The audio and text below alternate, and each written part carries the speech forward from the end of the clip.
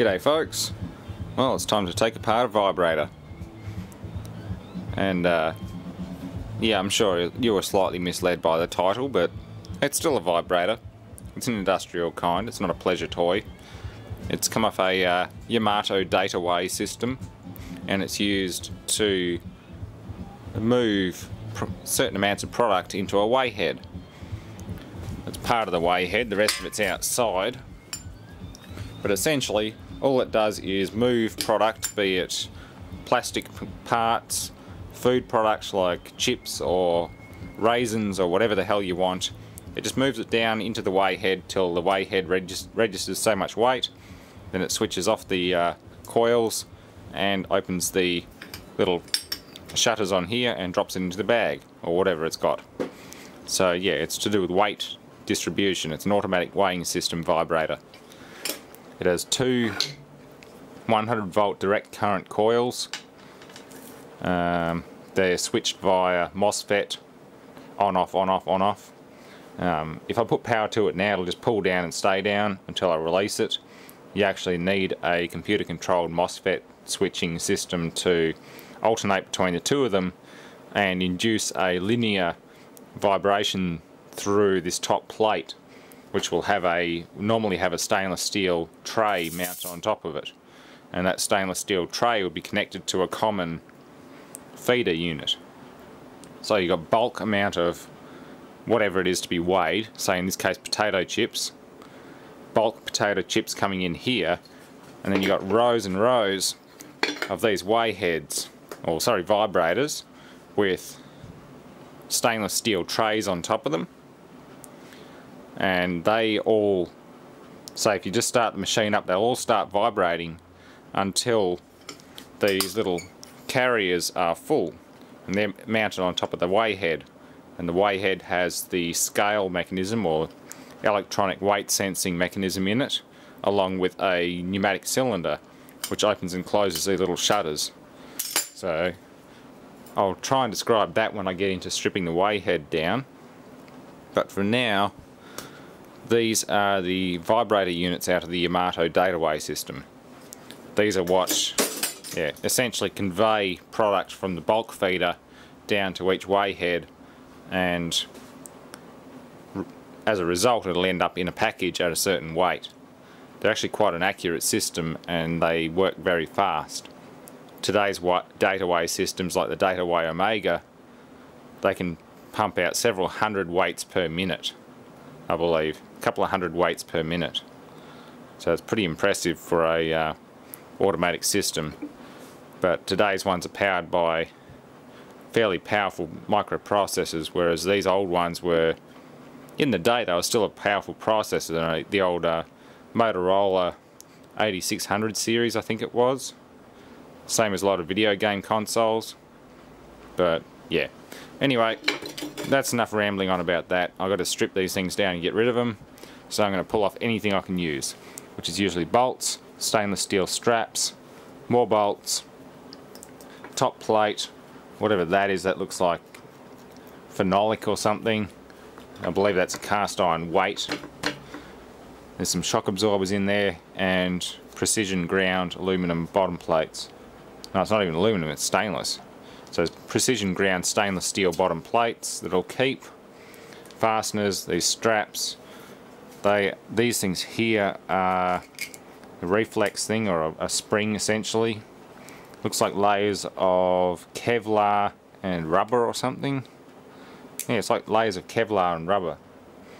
Very, very, very tough. That's not fiberglass, that's definitely Kevlar by the looks of it. I'll have to test one of them one day, or shoot at it with an air rifle. See if we can punch a hole in one of these at point blank range. Then we'll know if it's Kevlar or not. This Kevlar, layered correctly, particularly in soft fibre form, is very resistant to impact and vibration, but these are designed to flex so far and allow that top head to just do that, and it'll just convey material down to the weigh heads. And I just realised I made a mistake, because the weigh head is down here, not back here. This is the back of the unit, this is the front, so it vibrates the material down into the little weigh heads itself, and then it's distributed into packages. Oh, this will be one of those autopsies. A friend gave me a bottle of scotch, so why not? Already had a quarter of a bottle of scotch this afternoon. Nice big clean up, made a big impact on the amount of crap lying around here, and right now I want to strip these things down and get rid of them. I'm throwing a lot of stuff out at the moment.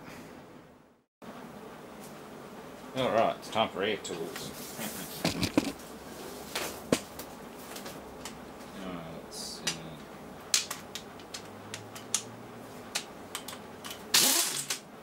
Oops. It's the wrong size socket, I know that much, but they're going the wrong way.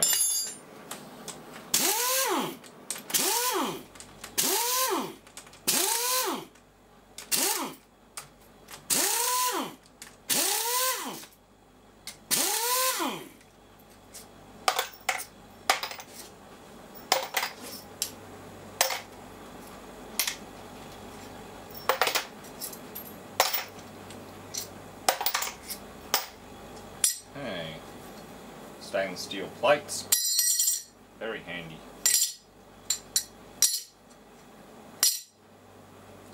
Okay, those blocks aren't any soft material, they're actually cast iron. No, steel. Solid steel blocks. Probably additional bolt-on counterweight.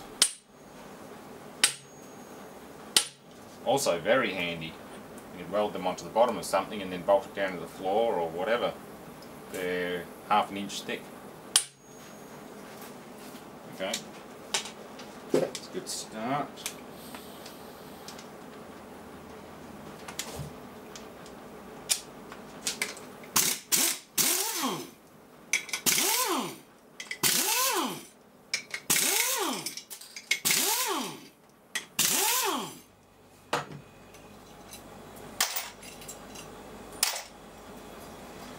Top plate that holds the vibration channel, or whatever the hell you want to call it, distribution channel. It's also fairly well made, stainless steel.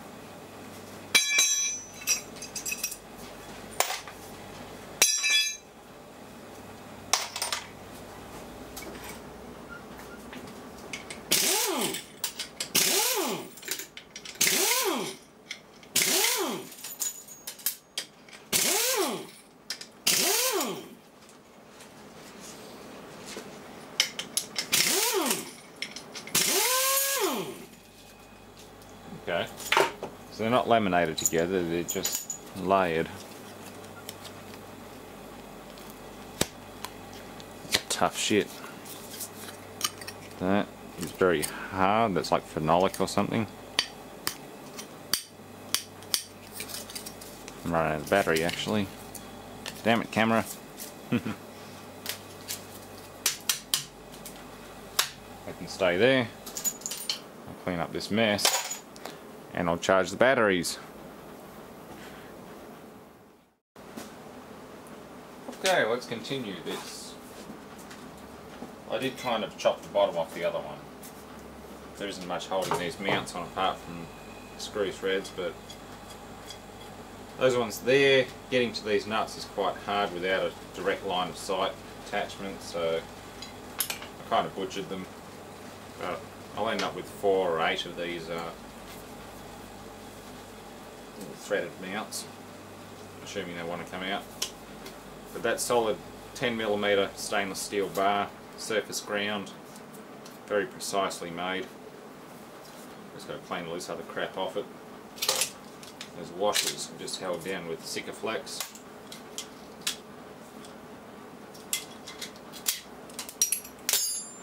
And the mounts themselves, they just unscrew, they're threaded in. So, let's turn this one upside down.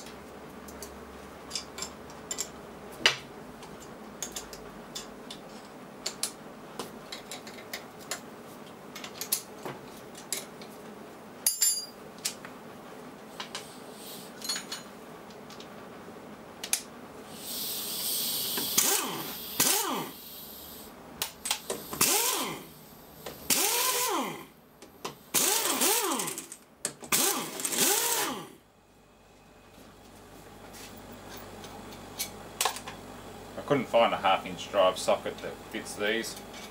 A 10mm head. I know I've got a 10mm socket somewhere, but I can't find it at the moment, so I'm using 11. And if I'm breaking free first, they generally spin out. This one has been stubborn.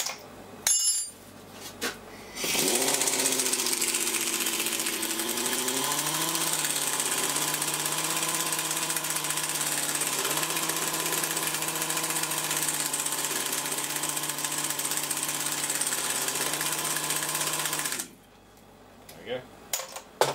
Low speed for the win.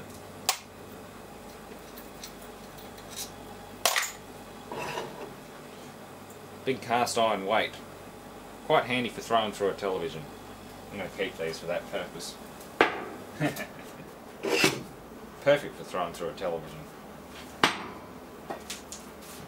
Alright, so that's the counterweights off. Now we've just got the rest of the reflex mechanism, or whatever the hell you want to call it, and 2 electromagnetic coils.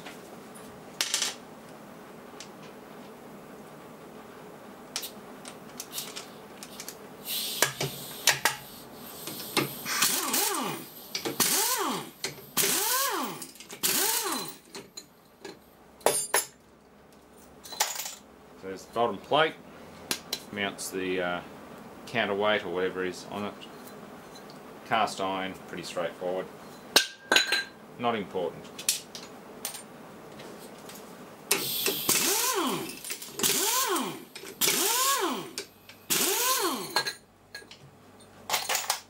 Same deal. Also not important.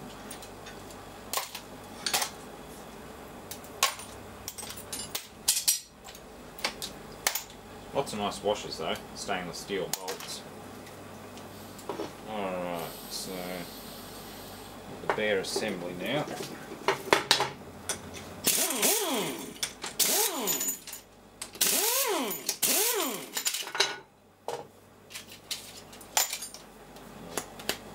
Kevlar or whatever that is. Top plate.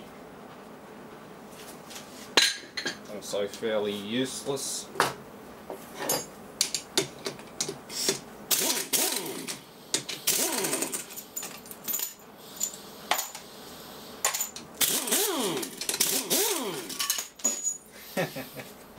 That's one way to separate them. Fairly tough looking material. Whatever this is, I'll have to do some ballistic tests. I want to make a proper little air gun that just snaps onto the air hose. I'll modify a normal air blow gun with a long barrel on it. We'll stuff 250 psi plus a 22 caliber air rifle pellet down it, and it should make a bit of fun. So now all we've got is the coil assemblies.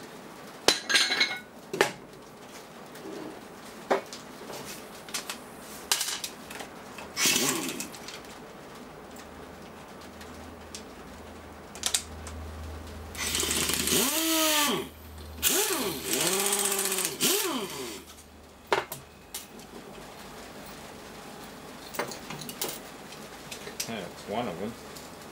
These are only 100-volt coils, so it'll be fun to put 240 volts through them. I don't think they'll like it.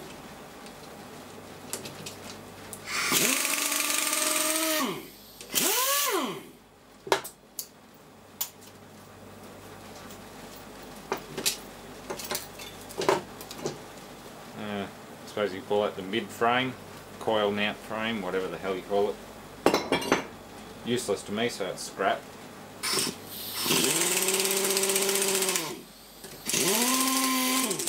I'll keep the top frames and the bottom plates, the stainless steel plates, but the rest of it can go in the bin. It's all completely useless.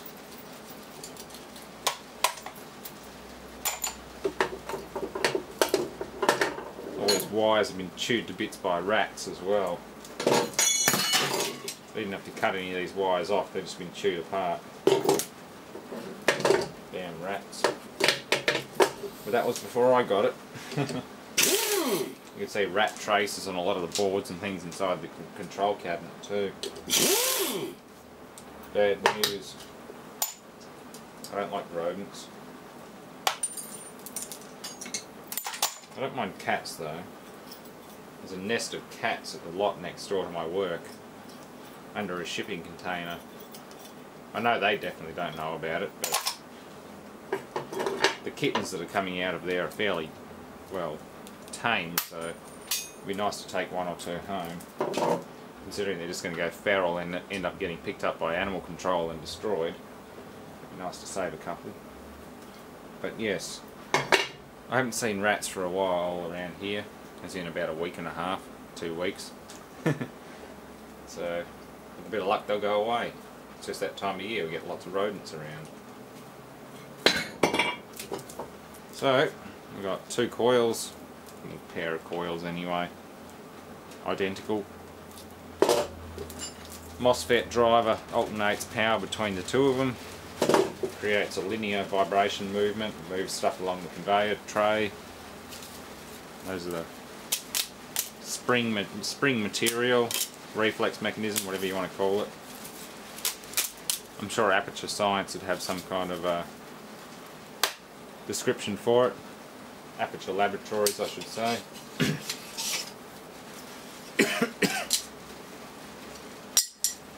Stainless plates, solid steel blocks, well worth stripping down, and I still have one intact as a little memento. So that's the end of that one, folks, and thanks for watching.